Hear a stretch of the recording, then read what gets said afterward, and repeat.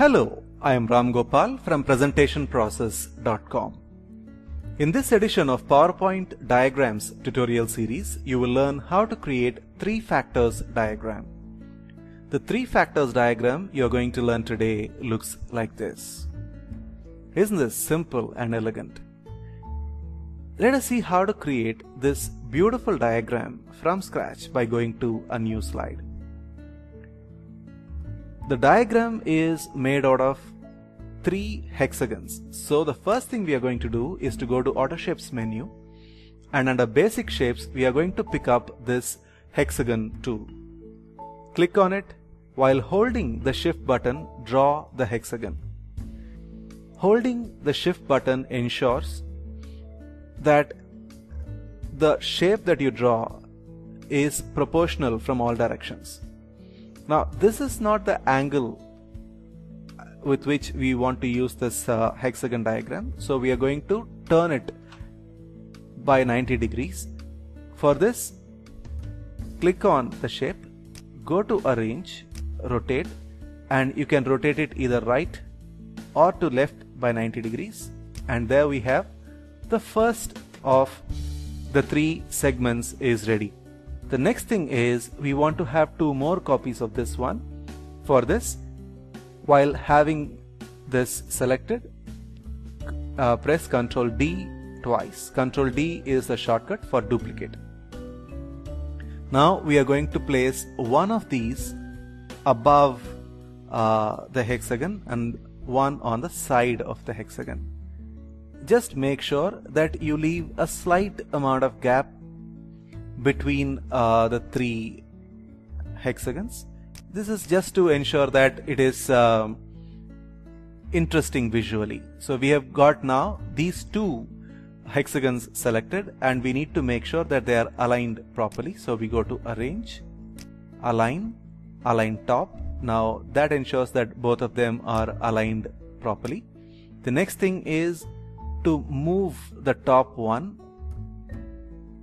to the center. You make these minor adjustments by holding the Control key and pressing the arrow keys. That will help you to nudge the object 1 pixel at a time, and this is extremely essential if you want to make designs with precision. Now we got our 3 factors diagram. Now we need to have the core in the middle, and that we are going to create by using the isosceles triangle here in Auto Shapes menu. So we click on it and then we draw the isosceles triangle. Now the triangle needs to connect these 3 points, so we are going to flip it. So arrange, rotate and flip vertically so that you can have the shape, you can have the flat portion on the top. Now move this and make sure that the corners are touching the meeting points of the hexagon. Now you cannot really do this alignment clearly if you have the shape filled, so we are going to have this as no fill, and it's a good idea to use a white outline so that you can easily see the outlines. Now I am going to move this edge so that it corresponds with one of the corners here, and then I'm going to move this one as well so that it touches the other meeting point. Now this is good. Now the last step is to make sure that we color these 3 objects and apply some effects to it. The first thing I'm going to do is to select this one, and I'm going to apply a quick style. Quick style can instantly make your diagrams look more attractive than the plain single colors here. So I'm going to use the first one as blue accent 1 moderate effect. For this, something similar is this aqua color, so I'm going to use the same family, the same effect here. And for the third one, I'm going to use a green color. You can use purple, you can use any color as long as it doesn't clash totally. So we use the green color. Now that we have these 3 clearly designed, The next thing is to add some color to this triangle. I'm going to use, say, a tan color, and because I want to see through the meeting points of all, I have done right click and I have gone to format shape, and that opened up the pane here. So I go to fill and I'm going to increase the transparency to small extent so that I can see the meeting point. That adds a visual interest to the diagram that you created. Now we are going to select all these by moving the cursor over. So it is called as lassoing technique, where you select all of them by moving the cursor across the shape while keeping your left mouse button depressed. Now press Ctrl G to group them together. Now we are going to apply shadow. The shadow preset that I'm going to use is under outer, and it is called as offset diagonal bottom left. Now that makes it look a bit projected from the background.